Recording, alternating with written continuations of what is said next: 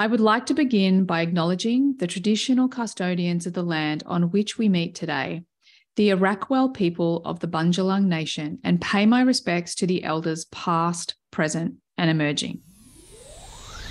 Are you ready to win at the game of life? Well, throw out that rulebook and get down to the business of being the best and most authentic version of you. Welcome to the Human Design Podcast. We're changing the rules around success, abundance, purpose, love, and life, where we're creating a planet where everyone can thrive in a world that loves and supports each other. I'm your host, Emma Dunwoody, a qualified master coach, human design expert, podcaster, and entrepreneur that is living the life of my dreams, breaking all the rules while doing it, making a huge impact, and living my design and manifesting miracles on the daily. Join me as I break down and simplify everything you need to live in alignment with your human design, teach you how to recondition your unconscious mind for greatness, and to take back your power so you can manifest your heaven on earth and serve the rest of the planet at the same time. It's time to give up the fear and step into your highest potential, to reach for the stars, to know and live your greatness. It's what you deserve, and it's what the planet really needs from you. So buckle up and enjoy the ride. If you use human design in your business in any way, stop what you're doing because you're going to want to hear this. I want to tell you about something we use in this business that has been responsible for bringing in nearly 25,000 new leads and over 6 figures in revenue in a completely automated and passive way. It's not too good to be true, so stay tuned. That incredible thing is the BodyGraph chart software. This is the total tool that allows us to put a human design chart generated on our website so we don't have to send people to another website for their chart. The best part is we can offer our customers the information we want them to have. If you know me, you know I have a different take on human design, and I want to make sure that the language is empowering, useful, and actionable. With BodyGraph chart, we can customize everything from the reading reports, chart links, and follow-up emails to make sure that they contain the information written and curated by me, so I know each person is in good hands. As for the tech, that's totally Taylor's thing, but from what she tells me, it's super easy to use and set up, and their customer service is incredibly helpful. It's really affordable as well, especially because you get a 50% off for 1 year as a listener of this podcast. Just visit the link in the show notes and use the code HumanDesignPodcast, all lowercase. It's by far one of the biggest investments in our business and gives us powerful automation technology that allows us to focus on the bigger picture. I cannot recommend it enough. Go check out the show notes for all the details. Hey everyone, and welcome to today's episode. Well, today I ran the first class for our Authentic Success Club. Are you a member? Were you there? It was packed. It was so exciting to share this adventure with our new club members and our HDX community. It was so cool. I'm really pumped to see how it's going to evolve over the next months and even years to really bring in this whole new wave of success, this what I call authentic success. And because of that, almost to celebrate, it was such a freaking epic adventure. And to be honest, I'm a bit, I'm pooped now. I'm tired. It was so much excitement and fun. And, from a business model perspective, I had to jam so much. I wanted to jam so much into the 45 minutes. So it definitely probably gave too much value. But, that's kind of how I roll, right? If you've been here, you get it. You get what it's like being around me. I definitely am going to give you a lot of value. Bang for your buck, huh? So on that, or to celebrate, I thought what I would do is I would take one of the most important habits that I've created ultimately over the last 20 years, but very much over the last, I'm going to say 11 years since being a coach. that fundamentally changed everything for me. And then I'm going to give you an idea of how this specifically relates to your human design and aligning to your design. So this principle or this habit is responsibility. I mean, don't you hate that word? Oh my God. For years, I'm going to say until I was well into my late 30s, I was so, I don't know, like I would have a response to the word responsibility because I was so afraid that responsibility, or what it meant to me, was that I was locked into something. That if I was responsible for something or I was taking responsibility, then I just had to keep doing things I didn't want to do. And so my meaning was incredibly unresourceful. What's crazy is that unconsciously, I was taking way too much responsibility for other people and not enough responsibility for me and my life. Now, the truth is that we are responsible for the life we create. I get that there are random things, I don't believe in random things, but I can definitely understand that shit happens, okay? And I don't believe that we necessarily manifest the crappy things that happen to us directly, but when we take responsibility, it's all about, okay, well, what is the meaning I'm going to attribute to this? It's all about what we call in coaching being above the line, which is in your power, responsibility, or being below the line, which is being in the victim, okay?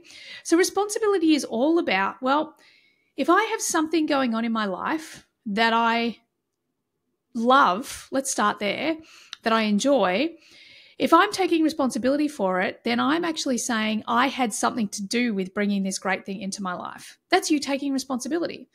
And it's, sometimes I was going to say it's easier to take responsibility for that. But the truth is often, especially with women, they don't. They're like, oh, it's lucky. These things just happen. No, they don't. There is no such thing as luck. You create your own luck. So that's one way we can be taking responsibility.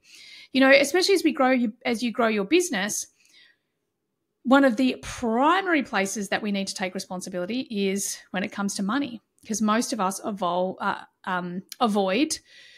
the money topic, whether it's what should we set our rates at to I don't know what to do about tax. Should I take responsibility and find out? Or no, like I avoided the tax conversation for a long time too.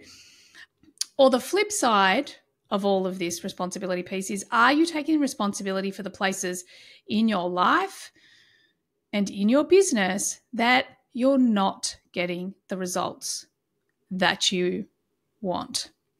So this is the place where we often give away our responsibility. We give away our power, and we start to tell stories like, I remember when I launched my first ever mastermind. It was early 2020. Lockdown had just happened in Sydney in my launch week.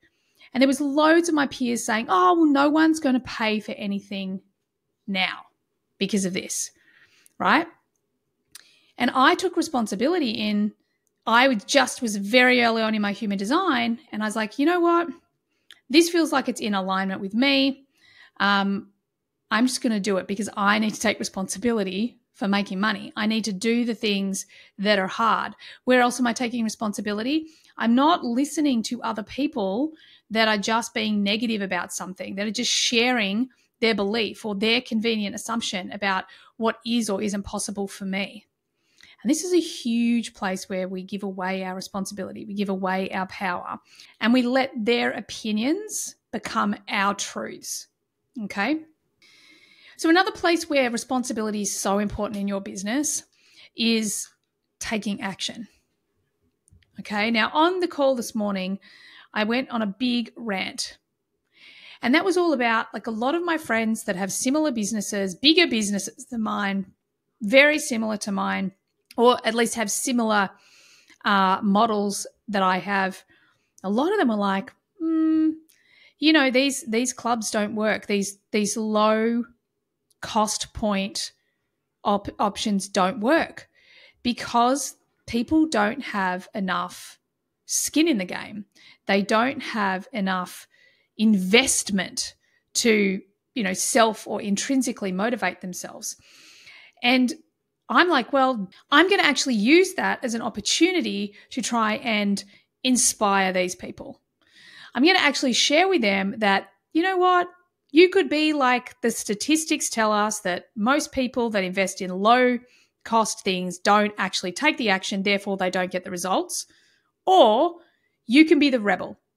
You can do something different. And this is what I talked at length about, because at the end of the day, all successful people believe in themselves.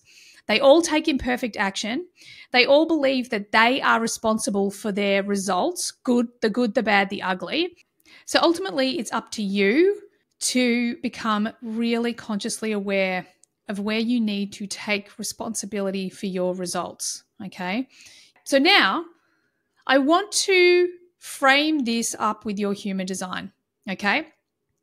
So a large part of authentic success, I believe, is from human design. I believe that your design, your energetic blueprint sits just below the personality. It sits below the behavior we create, the identity we create.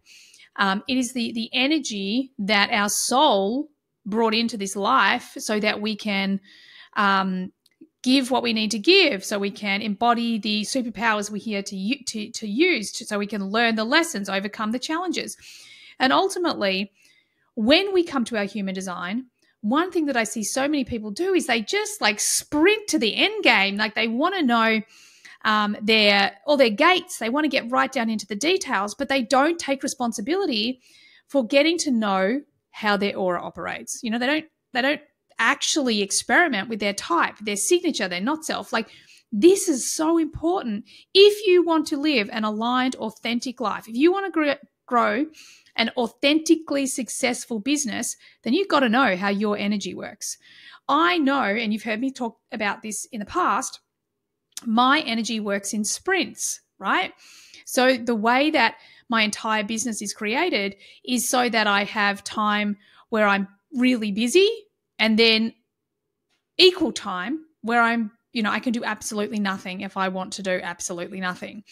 You know, my gate 40 is a big player in that too, but it's also got to do with my emotional authority, and it's got to do with my manifesting generator, my inconsistent, like that multi-passionate, the non-linear. What does it mean for me?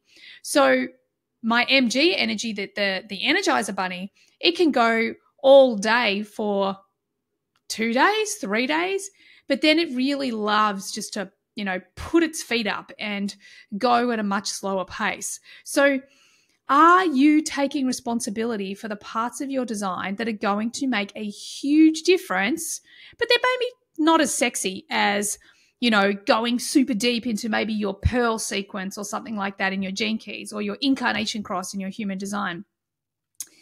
And that goes for your strategy and authority. Like it's all well and good that you are taking that you're learning about them, but are you actually experimenting with them? And now let's actually go deeper into your design.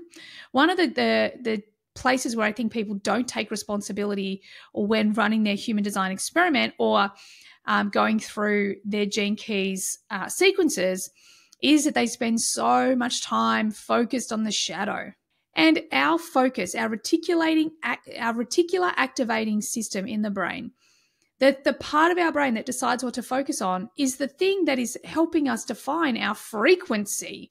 If we are spending all this time focused on our shadows, then we are not going to really embody the gift for an extended period of time. All right. So I got a little exercise for you. It's short and sweet today.